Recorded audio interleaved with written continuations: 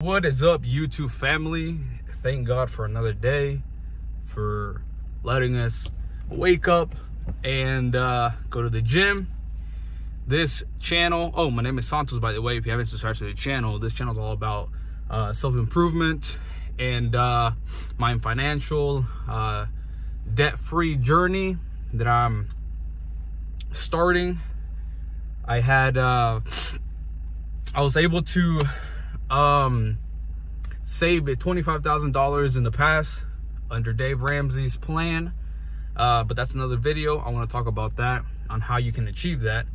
And right now, or this video is going to talk about my plan on tackling my debt. Like I said, I had zero debt, and then I've made a few mistakes after that. I kind of just fell off the wagon a little bit, right? I'm only human. I make mistakes. Of course, I would like to be perfect, but nobody's perfect in this world. So we're allowed to make mistakes. But the thing is, are you going to learn from those mistakes? So basically, a lot of that money went towards paying my my daughter's medical bills when we had her, and or my wife had her. Kudos to women, man, and shout out to my wife. That's crazy. That's crazy. If you're a father, you know what I'm talking about, what they go through in the emergency room. But yeah, so at the time I was like, you know what, I'm paying almost $1,600 rent because my apartments had upped my rent fee from $1,400 to $1,600, or no, from $1,400 to $1,500 or $1,550. So I don't know. I have to go back, but it was a good substantial increase. It's not like a $20, $50 increase. It's a good substantial increase. And at the time I was like, you know what? I think I'm better off, you know, buying a house, right? Buying a house, because I would be paying that much in mortgage or whatever. What I didn't know is that there's risks behind that, right? Being a homeowner, anything that goes wrong with the house, you got to fix. You can't just call and say, hey, water heater went out, can you come fix it? Okay, cool. No, you got to do all that yourself. Thankfully, my house was built in 2021, so it's fairly new, and it doesn't have you know, a lot of things that I have to take care of. I had to take care of a hydrant that broke. What else? I've had to fix some electrical issues because the person that did my electrical in this house didn't do a very good job, so I had to fix that. What else? That's about it. You know, God willing, everything stays the way it is for now. But I bought I got into the first home buyer experience. Now, some people might feel a little different with that, feel that it's a really good investment. In my point of view, is it's all right, because now that I'm looking to my mortgage and how much I pay in interest and how much I pay in interest, it hurts to see that much go to interest only, and only about 200 and something towards principal. And mind you, my mortgage payment is $1,700 a month, and that hurts, that stings, right? My thought was, or is, if I would have been able to find a rent that's around, you know, $1,500, I could have been saving that principal plus more, so I could later put down on a house payment, right? But I'm already here, right? I'm gonna make the best out of it. And at the time I had cars. If you guys don't follow my main channel was just cars, right? I tried to change my content and things like that, but I feel like I need to dedicate a specific channel for my specific talks and leave that for cars. But who knows, I might change again, I don't know. But if you guys do support me, so make sure to subscribe to this channel so I can continue making some videos. And so I sold the Camaro, I sold the Corvette, and all of that, right? because I wanted to be debt free. I wanted to be debt free, and I wanted to start pursuing investing or whatever. So I sold the Corvette, bought my truck because we needed a family car. And then for some reason, it's not for some reason, I mean, we need a second car, but we didn't need this second car, which it wasn't, it's not expensive, because I never buy anything, especially for a daily, I never buy anything north of 13, 14,000, or a sports car. And at the time that I was in sports cars and still doing that stuff, like, I'm saying it like it's something bad, doing the car content, I wouldn't buy a sports car over $25,000, just because I feel like anything over that is just way too much money, just way too much. Even 25 is a lot of money. But I was like, you know what, we need a second car, which we do because my wife has her business. And but I was like, you know what, I don't know what got into me going to a dealer. I'm anti-dealerships. I went to a dealership, got this car. I got it locked in at I think 9% interest, and my payments are like $300, and the sale price for this car was, I think, 13. So or 12.5, I think it was 12.5. And so it's not a bad deal. But being head of household and helping my wife run her business, which we just started, you know, back in October, and you guys know that the first year or two there's not much of a profit. We're pretty much clearing out right now, which is good, which is not bad, because at least we're not in the negatives, right?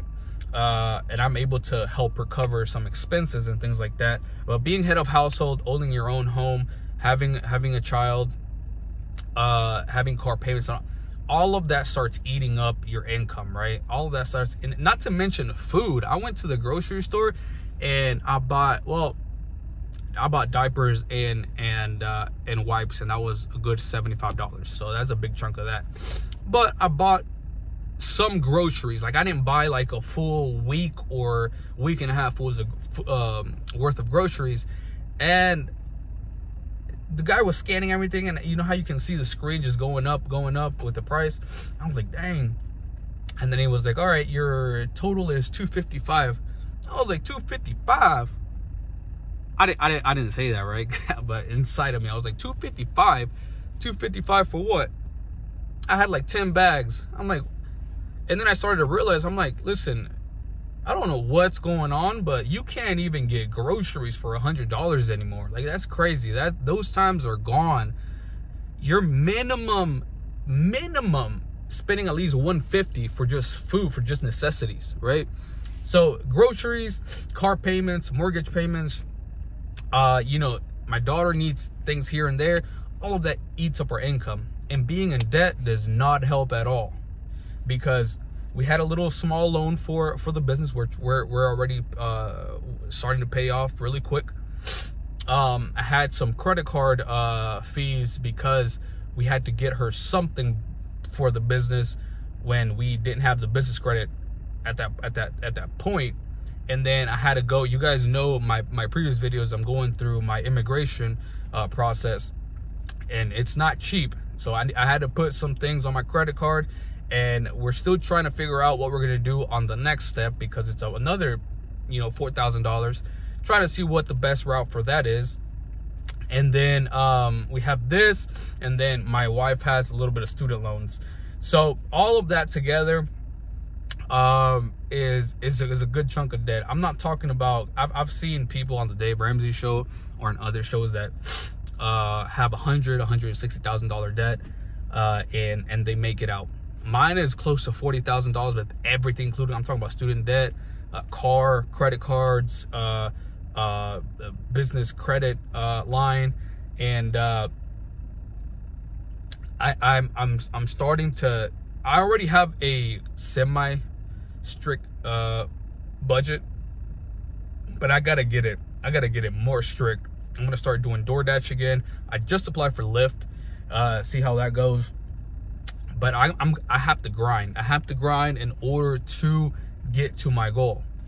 I was talking to somebody, and debt is so normal. It's so normalized now that he was like, listen, man, just like, don't stress it.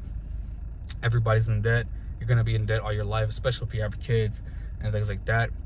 And I was like, dang, like, that's crazy. It's so normalized out there that people just think it's normal now. They think it's normal to pay 28% interest rate on a credit card. They think it's normal to just have the nicest cards and pay. And then at the end of the day, you know, whenever they're older, 65, 67, now that the retirement age is 67, they're like, where the heck is all my money? Where do you think your money went? Where do you think? Huh? Where do you think? Go back in time and think about the decisions you made. But yeah, my plan is to go crazy. As Dave says it, Gazelle intense. And we're going to tackle this debt, right? We're going to tackle this debt. I don't know what we're going to do. I'm going to try to balance my work life. And because I love being with my daughter. That's one of the big things that always gets to me, that I'm not spending enough time with my daughter. And I try to spend a lot of the time. Well, not most of the time, a lot. I like to spend a good amount of time with my daughter, with either watching shows with her, playing with her, taking her to the park, things like that, because it's being a parent is a lot on your shoulders. But that's my plan. I might go into my debt more detailed than what I'm doing, but right now I'm just telling you guys that that's my plan. I'm gonna start doing side hustles, things like that, to get my income to where I want to be, so I can become debt free, so that I can use that income to provide and invest for my family in the future. Because my daughter is growing fast, and by the time I know it, she's gonna have to go to school, college, and all this. So I want to start planning ahead. And so that is my plan. And plus we want to travel too. And traveling costs a lot of money. I just came back from Mexico, and I spent close to $3 grand, but a lot of those were immigration fees. But and the ticket alone was $1,000. But that is for another video maybe. But that is my plan. If you guys are watching this video and you guys are having, you know, that decision to get out of debt, comment below what your plan is. I want to hear everybody else's plan. I want to hear your perspective. I wanna not hear, but I want to read your perspective. I want to read your comments. Make sure to subscribe to the channel. I'm gonna be updating you guys soon on how it's going. And yeah, subscribe to the channel. We're gonna be having a lot of stuff on here. Like I said, self-improvement type things. I might include some workouts, a lot of other type of devices on here, and just basically my life, because I wanted to separate all this content from my main channel. I still don't know what I'm gonna do. I'm still debating. I don't know what to do. I do this for fun. I don't do this for money. If money comes along and it's invited, right? Because who doesn't like a little bit extra money? But I'm not doing it. I started to do that on my main channel, and I didn't like it. I'm like, you know what? I'm too pressured. I don't want to do this. But anyways, enough of the chit chat. Thank you guys for watching. I appreciate you guys hitting the like button, and we'll see you guys in the next video.